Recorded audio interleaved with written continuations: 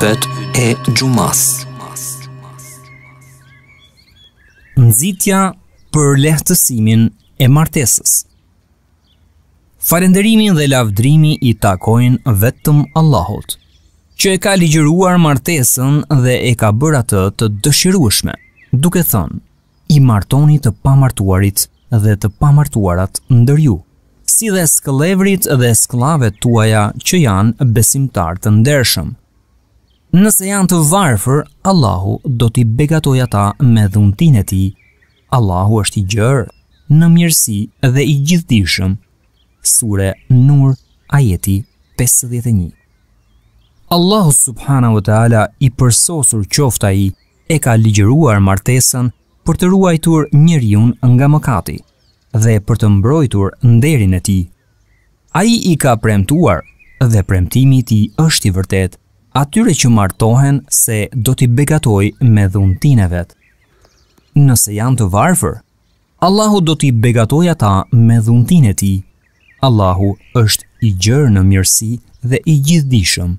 Sure Nur, ajeti 51.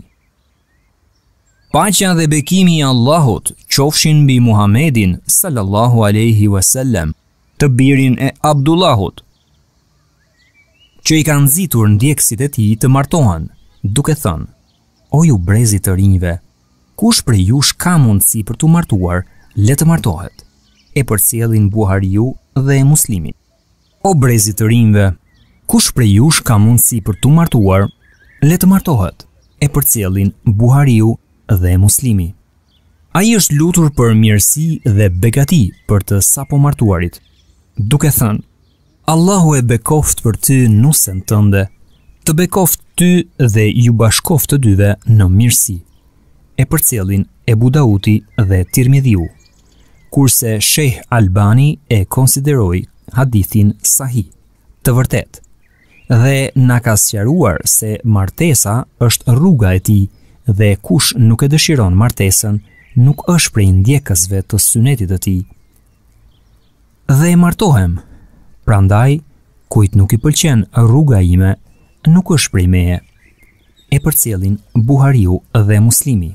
Paqja qoftë mbi familjen, shokët dhe pasuesit e tij.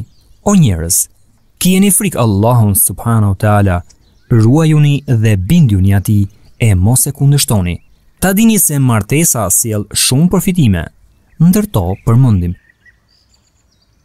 pastërtia e të martuarve dhe mbrojtja e tyre nga rënja në imoralitet. Profeti sallallahu alaihi wasallam ka thënë: O ju brezit të rinjve, kush prej jush ka mundësi për t'u martuar, le të martohet, pasi kjo është mburoja më e mirë për syrin dhe për nderin. E përcjell grupi i dietarëve. Vijimësia e lindjeve, e cila siguron rritjen e bashkësisë së muslimanëve dhe forcimin e saj. Profeti sallallahu alaihi wasallam ka thënë: Martohuni me gratë që janë shumë të dashura dhe lindin shumë, sepse unë do të lavdrohem me shumësinë tuaj përpara kombeve.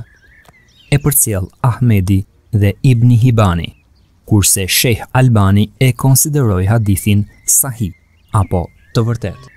Bashkëpunimi midis burrit dhe gruas për të përballuar detyrat e jetës. Kështu gruaja gjen tek burri kujdestarin e saj, i cili i siguron asaj ushqimin dhe shpenzimet e tjera, si dhe kryen ato punë, të cilat gruaja nuk mundet t'i bëj dot për shkak të delikatesës dhe brishtësisë së saj. Kurse burri gjen tek gruaja mbështetjen në përballimin e halleve të shtëpisë dhe edukimin e fëmijëve. Me një fjalë, qëllimi i martesës nuk është vetëm ngopja e epshtit, por është më i lartë se kaq, sepse martesa është lidhje dashurie, simpatie dhe afërsie. Është një lidhje që bashkon zemrat dhe ndërton familje, madje ndërton një shoqëri të tërë. Ky është një objektiv madhor dhe qëllim fisnik. O musliman, për hir të këtyre interesave dhe të tjera si këto, sheriati e konsideron martesën si diçka të dëshiruar dhe nxit lehtësimin e saj. Më tej, ai ndalon çdo gjë që pengon rrugën dhe ecjen e saj dhe që ja turbulon pastërtinë. Por njerëzit me sjelljet e tyre të këqija, me cytje nga shejtanët në formë njeriu apo gjindi, kanë sajuar shumë pengesa në rrugën e martesës, duke e bërë atë një nga çështjet më të vështira të kohës sonë. Ndër këto pengesa, përmendim: ndalimi i gruas të martohet me një burr të përshtatshëm për nivelin e saj, ose nga ana e kujdestarëve të saj, ose për shkak të ndërhyrjes së dritshkurtërve mendjelehtë, me argumente të kota, si për shembull, kandidati ka moshë të madhe, është i varfër apo është shumë fetar, e të tjerë. Në të vërtetë, defekti i kandidatit është vetëm fakti se ai nuk përputhet me midene atyre mendjelehtëve. Për sa kohë që mendjelehtët kanë marrë në dorë kujdestarinë e gruas, duke e quar dëm këtë përgjegjësi dhe të gjitha interesat që lidhen me të, një kujdestar i mençur e i vendosur duhet që kur të bindet për vlerën dhe përshtatshmërinë e një kandidati për fejes, ta pranojë atë dhe të mos i lërë fush veprimi atyre që duan të luajnë e të prishin. Profeti sallallahu alaihi wasallam ka thënë: nëse ju paraqitet për fejes ndonjëri, të cilit ja pëlqeni fen, atëherë pranojeni atë për martesë. Në qoftë se nuk veproni kështu, në tokë do të ndodhin ngatresa dhe korrupsion i madh. E përcjell Tirmidhiu dhe Shejh Albani e konsideroi hadithin hasan apo të besueshëm. Ndalimi i martesës së gruas me një burr të përshtatshëm për nivelin e saj përmban 3 krime. Së pari, krim i kujdestarit të gruas kundër vetes, sepse ka kundërshtuar Allahun dhe të dërguarin e tij. Së dyti, krim kundër femrës, sepse me këtë pengim i humbet asaj shansin për martesë, i cili është vetë interesi i saj. Së treti, krim kundër kandidatit, sepse e privon atë nga një e drejtë, të cilën atij ja ka dhënë sheriati. Një kujdestar i të tillë i hiqet kujdestaria e femrës dhe i kalon një të afërmi që është më i përshtatshëm se ai për këtë përgjegjësi. Madje, nëse i njëjti kujdestar vepron sërish në të njëjtën mënyrë, atëherë bëhet feprishur, me iman dhe fe të mangët, një njeri që nuk i pranohet më dëshmia tek disa dietar. Pengesë tjetër për martesën është shtrenjtësia e dhuratës së martesës, që duhet të jap burri, duke i shikuar ato si mjet për t'u krenuar ose si tregti, pa menduar për pasojat e kësaj. Këta njerëz as që e dinë se në këtë mënyrë kanë vendosur në Islam një traditë të keqe, duke mbajtur peshën e mëkatit të vet dhe të gjithë atyre që e ndjekin këtë traditë, pa i hequr gjë peshës së tyre. Ata nuk janë të vetëdijshëm se i kanë ngarkuar njerëzve një mundim dhe barë të tillë që do të shkaktojë zemërimin dhe talljen e tyre. Vërtet, madhësia e dhuratës së martesës mund të bëhet shkak që burri ta urrejë gruan e vet dhe të ndahet prej saj me preteksin më të vogël, kurse lehtësimi i dhuratës së martesës është një ndër shkaqet për mbarvajtjen dhe dashurinë midis dy bashkëshortëve dhe e begaton atë martesën. Prisi i besimtarve, Omer bin Hatabi, Allahu qoftë i kënaqur me të, ka thënë: mos i shtrenjtoni dhuratat e martesës së grave, sepse nëse kjo do të ishte ndonjë vepër e lavdërueshme në këtë jetë, apo ndonjë vepër e vlefshme për jetën tjetër, sigurisht që profeti sallallahu alaihi wasallam do ta bënte më parë se ju. Disa dietar kanë thënë se hadithet e profetit sallallahu alaihi wasallam tregojnë se niveli minimal i dhuratës së martesës nuk është i përcaktuar, se një grusht elb, një unaz hekuri dhe mësimi i disa ajeteve konsiderohen si dhurat e saktë martesore dhe me të lejohet martesa. Se shtrenjtërimi i dhuratës martesore është i papëlqyer dhe sa i tregon begatinë e pakët të martesës dhe vështirësinë e saj. Ndër pengesat e martesës janë edhe shpenzimet e shumta që kanë shpikur e i praktikojnë njerëzit, aq sa i kanë rënduar së tepërmi shpatullat e burrit dhe e kanë bërë martesën të largët. Nga këto shpenzime përmendim shpërdorimin në blerjen e rrobave me çmime shumë të larta, në blerjen e bizhuve të shtrenjta, në mobilimin e dhomës së bashkëshortëve, në shtrimin e gostive të përbëra nga ushqime e mishra të lloj-llojshme. Kostoja e vizitave të ndërsjellta midis familjeve të sapomartuarve e të tjerë. Të gjitha këto gjëra e rëndojnë shumë xhepin e burrit dhe nuk janë as pak në dobi të gruas, madje ato janë para të shpërdoruara e të çuara dëm, të cilat i pengojnë muslimanët të martohen. Megjithse martesa është domosdoshmëri për ta. Shto këtu që disa njerëz me besim të dobët kanë futur midis muslimanëve zakone të këqija dhe veprime të ndaluara, të cilat i kanë bërë si pjesë e ceremonisë martesore. Të tilla për shembull janë dasmat që zgjasin gjithë natën, apo që zhvillohen nëpër hotele e vende të tjera, ku thirren këngëtar e këngëtare që këndojnë me muzikë në grumbullime ku përzihen burrat me gratë, dhe dhëndri me nusen nxirren përpara njerëzve për t'ju bërë fotografitë e ndaluara. Madje nusja mund të jetë edhe e zbuluar me pamjen e atyre grave të zhveshura. Kjo lloj martese është kthyer në vatër degenerimi, në të cilën shpallet hapur kundër vënia ndaj Allahut subhanahu teala dhe të dërguarit të tij alayhis salam, me kryerjen e këtyre mëkateve. O robrit e Allahut, pengimi i martesës mbi këto çështje dhe me gjëra të tjera sjell dëme të mëdha, siç është martesa e pakët për shkak të pafuqësisë për të përballuar shpenzimet e saj. Kjo pastaj çon në një të keqje të madhe, që është kryerja e veprave imorale nga burrat dhe gratë, sepse ndalimi i diçkaje të lejuar do të çojë patjetër në diçka të ndaluar. Çdo gjë që te kalon masën do të bëjë efekt të kundërt. Një dëm tjetër është manipulimi që kujdestari i bën asaj që ka nën kujdestarinë e vet, duke e ndaluar që të martohet me një burr të përshtatshëm për nivelin e saj, vetëm pse dyshon se kandidati nuk është në gjendje t'i paguajë atij një dhuratë të madhe martesore dhe të përballojë shpenzimet e shumta që i kërkohen për martesën.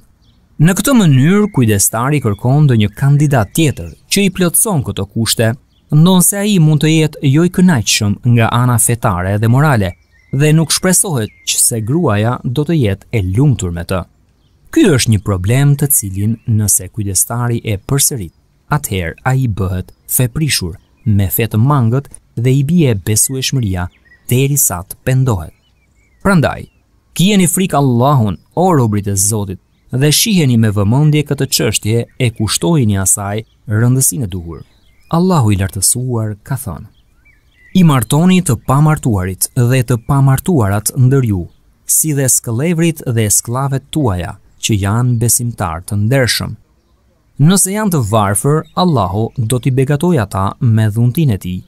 Allahu është i gjerë në mirësi dhe i gjithdijshëm. Sure An-Nur, ajeti 32.